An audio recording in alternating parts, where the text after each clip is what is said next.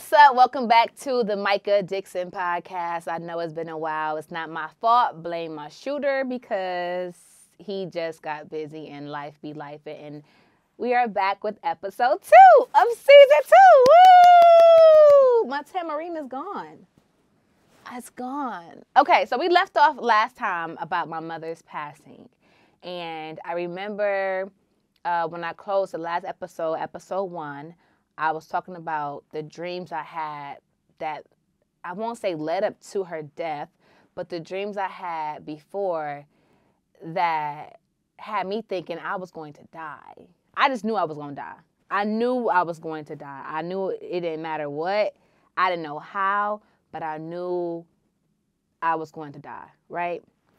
So this past summer, I guess around, I say like perhaps like early June, I had a dream. And I'm big on dreams because I've always had lucid dreams. My belief is that dreams are not just dreams. They are trying to tell you something. They may be another multiverse connection. It's a spiritual thing, but them dreams are not just dreams. Something is happening in the spiritual world while you sleep in your dream that's going to relay into the physical world. That's what I believe. So I'm big on dreams. My mother always discerned my dreams for me. She always, had me sit and talk with her about the dream, and she would tell me it means this, it means that.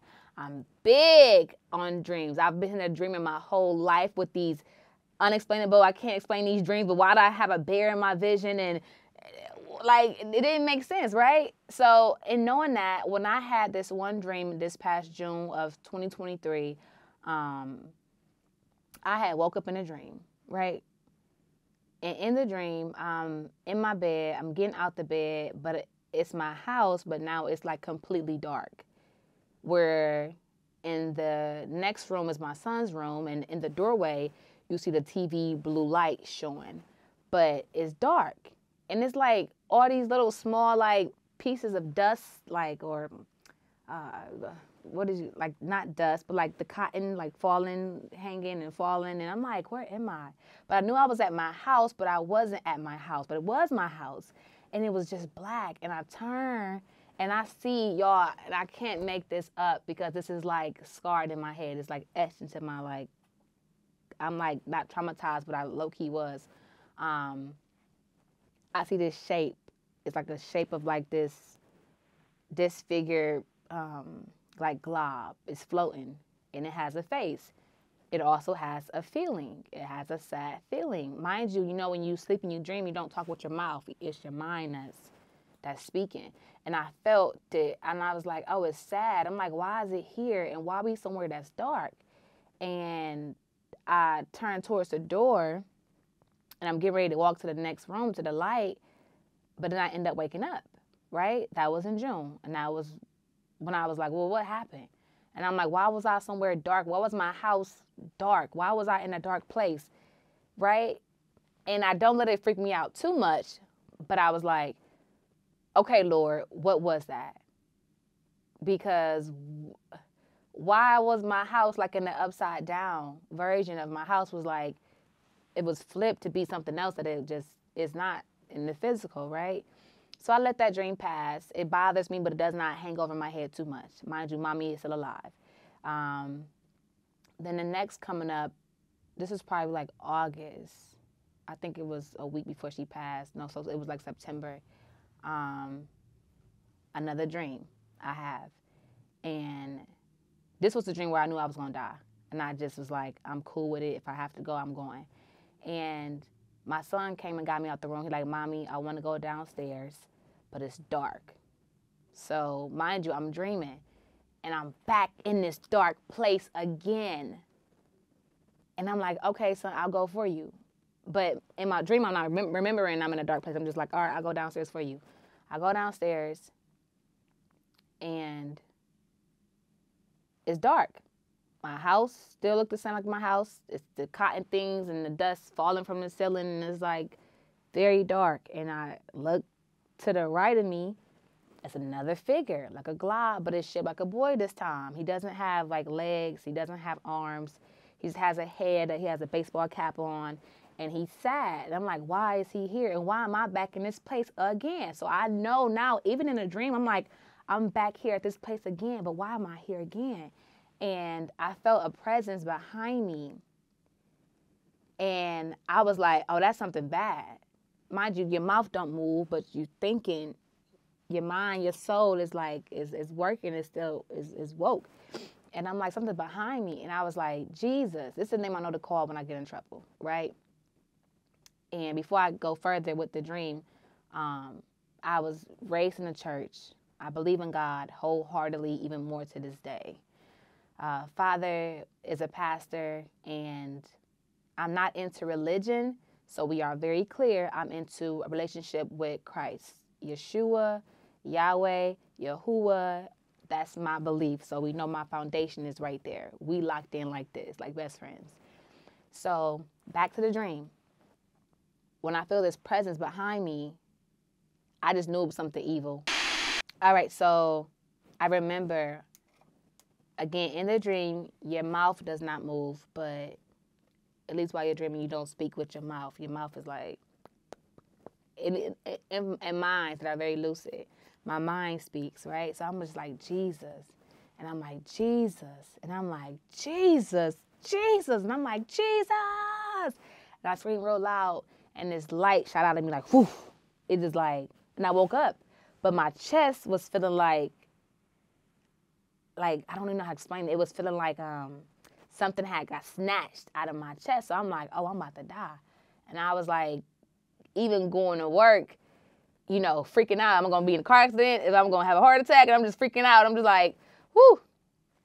And it got to the point where I told Wolfie, my friend Wolfie, like, hey, I'm having this dream. And my teacher, I'm like, I'm having this dream, like, something about to happen, right? Something about to happen. This is too much. Like, ain't no way. My dream went from, like, you know how you have these dreams and they feel good, or they're like positive, or like you can't explain them, but they're not crazy. But I kept going to this dark place in my dream, and I'm like, I know that means perhaps death or hell, or I just was like, I know something about to happen to me, and I just was staying even closer to God, praying more, living right as best I could, because I'm like, something about to go down. I don't know what. Mind you, a week later, the 14th of September, here we go again, right? I'm getting ready to go to sleep and lay down, and I feel like when I'm going to sleep, I felt like my spirit was being pulled out of me. And I just woke up, and I'm like, nope, don't sleep yet. Don't sleep yet. Just wait, just wait. Stay up until you calm down, then go to bed, because I felt me going back into that dark place, and I was like, I'm cool. The next night, the 15th of September, that Friday night, my mother had passed. And I was like,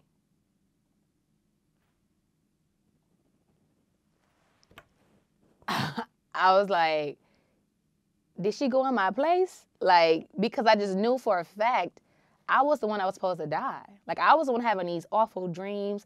And what made it so crazy was that I wasn't even telling my mom about my dreams. I could figure out for myself now. And usually she just discerns my dreams. But I knew for myself, I'm like, this means death. Or this means hell. Or this is like where I shouldn't go. This is a dark place. And the souls that I seen was sad. Because now I'm like, oh, them had to be souls, because they was shaped unlike humans. But I felt their energy being like, I shouldn't be here. And I just felt so, and I'm like, did she go in my place? Because why was I having these dreams, right? Like, and I still to this day have very lucid dreams. Like, and I know they always mean something. Like, dreams mean something. And you may not be able to have your finger put on it the next morning, or perhaps you can, but don't ignore your dreams. They're trying to tell you something, because I still haven't fully, you know, did it mean she was going to die? Did she go in my place?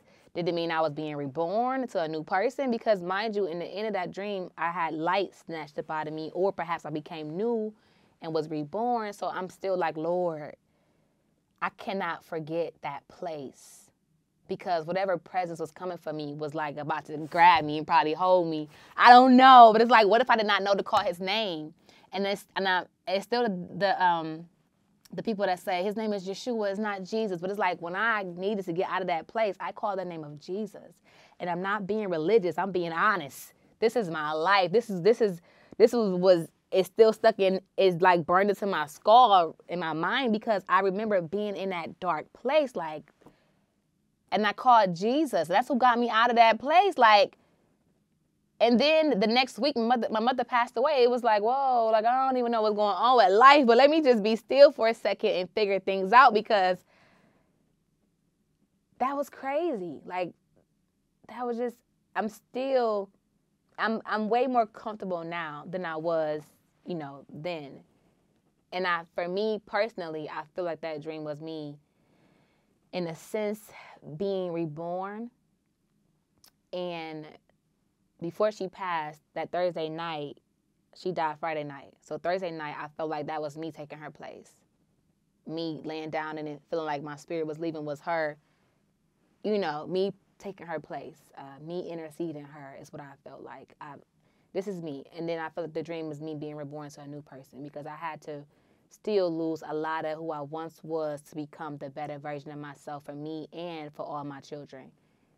Even for my next season in life, my next work in life, I'm still becoming the better version of myself. Still losing the old Micah for the new Micah. And I have no problem with losing the old Micah and her ways, her habits, old way of speaking, old way of thinking, old way of dressing, old way of living. I have no problem letting that part of me go. And I feel like that dream, I hope it is for that reason, right? Because I don't want to die young. I have no issue, but I know if I do go, that my works, at least most recently, line up with Christ's word, and I am living under the grace of God. So I truly, wholeheartedly believe that. And I told Wolf, I was like, yo, I know we're supposed to be calling him Yeshua, and I'm cool with that, but I don't mind calling him Jesus, because when I was in that dark place, that's who I called to get me out. It's like I was saying, I had to take care of something, but sleep is the cousin of death, because I know many people don't believe in anything. Like, I understand it. I low-key respect it. I wish I could be normal to where my dreams wasn't so crazy. I wish I could just, like, go back to sleep. But having to be woke in this system that I know we programmed in, like, look how we've been eating our food. Like, that's another conversation. But, like, your dreams are trying to tell you something. And so what I do now is, when I have a dream that I just like it's too much to explain, I write it down and I sit and I meditate on it to find out, like, what does this mean for my life? Because it's saying something. You don't just dream because, oh, this was a dream. No, we are not just these regular humans. We have a whole spirit and a soul that we need to start figuring out what's really going on. Because one thing I understand about being a human is that you were born to die. And one day you have to hit that death date. And the biggest question is, when is your death date, right? We are not born with a birth certificate that comes with a birth date and a death date. But what if we were? What if you knew when you was going to die? You would live a whole different life if you knew that much. Like, oh, I'm dying in 10 years, so I need to go hard now. Not 50 years. Like, so... in saying that, my dreams, they didn't say my mother was going to pass. They didn't say that, but they were saying something. Because I've never had a dream like that before, and I hope I never go back to that dark place, ever. Unless I'm going with a sword, like, who was here trying to get, what's up? Because it was just that scary. And I never forget my chest, how it felt like. It was like, it felt like something was sucked out of me, like this. That's how I felt like. It was like this.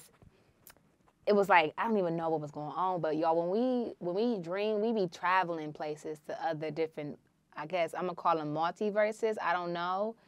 But we be traveling when you sleep. When you sleep, you come closer to death than you think. Like, people die in their sleep all the time. It's not uncommon. So when you have a dream and you are a person that has lucid dreams, you need to seek God to have him help you look further into that, because that's what gives me comfort, stability, grace, and strength to keep going forward. Because, yo, mommy passing and me still having to raise my kids and my sister kids and still being able to be like, hey, y'all, which that was fake, of course, we know that. But in saying that, it's like, we not just human beings. We have to die one day and go somewhere. And you could believe it or not. Oh, I'm gonna come back, or I'm gonna just be, and I'm just gonna be. No, you're not. No, you're not. No, you're not.